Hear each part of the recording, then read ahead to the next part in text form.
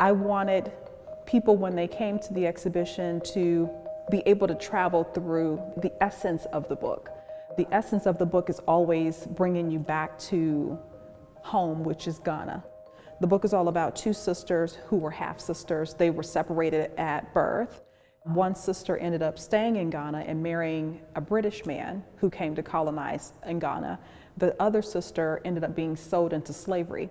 It was really important for me to have the show be a great representation of the story. And so I wanted to have artists that were international artists from Africa. I wanted to have artists that were local artists as well as national artists. So we have national, international, and regional artists represented in the show. River Spirit is an accumulation of different fabrics that I've painted and embellished. I make a form out of what would be considered like paper mache. And I cure the paper pulp for about 2 years. This happens to be a representation of the struggle of someone that is from the motherland, Africa. She lives off of the river. Her spirit comes from the river. She is the river spirit. Shepepe Maganto is a South African artist. He is a painter who does collage work with fabrics. I love his work because he's representing oftentimes women in his culture. He represents people that are socialites. Like this particular one is actually someone who's a royal person in South African culture. And so he does work that is definitely inspired by what's happening in culture. He has a piece over here called Family. This piece over here that has the mask on that was created during the time of COVID. He wanted to show how family members were still able to be together and communicate even though, you know, they were having to be draped with these fabrics around their faces. When we think about home, typically we think about the curtains in our grandmother's living room, or we might think about the sofa print that was, you know, the floral print that was on the sofa, or we oftentimes think about quilts and our bedding, the things that kept us warm in the evening.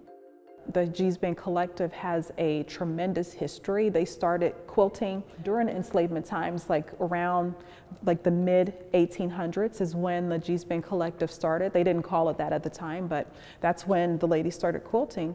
And eventually their quilts became this international phenomenon. You can see Gisbin quilts in the Smithsonian. They have been collected all over the world. I drove to Gisbin and met a woman by the name of Queenie Petway, who was a very, very famous quilter in Gisbin. And these quilts really symbolize what you can do with your hands and a little bit of something. Just a little bit of this, a little bit of that, and it turns into this. This is Tallulah Beulah, and Tallulah Beulah is like my version of what we call a scarecrow or a garden fairy that would be placed in the garden or what would be formerly known as the plantation. These are mostly a collage of cuttings from art pieces that I have made over the years and designed for what I consider wearable art. The dream pot next to her is, as a child, I had a neighbor that was down in Selma that used to tell us, just tear off a piece of cotton or tear off a piece of fabric. Think about your dream. Drop it in the pot, honey. It'll come to you. So that is what that's from. So Chesley Antoinette, she did a collection called Tion, where she created sculptural pieces as well as photography.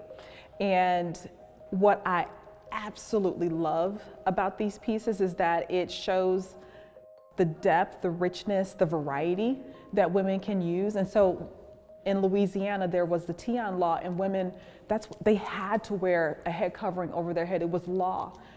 They couldn't leave the house without it. And so Chesley's work being almost like a reinvention of what those ladies probably looked like, you know, a long time ago, and the variety of things that they did and how creative they had to be to come up with all of these different styles that they had to wear, you know, as a way to oppress, but really it became an enhancement. It is such an honor to be showcasing artists who are local and national and international, because it really reflects the extent to which our community has an ability to invite artists and perspectives from all around the globe. Museums help shrink our worlds by introducing us to how large and vast the world is, but helping unify us around these common themes and these things we have in common. One of the things that connects us all as human beings is our use of fabric. And so I would love for people to just be able to come into this space and feel a connection to the human experience.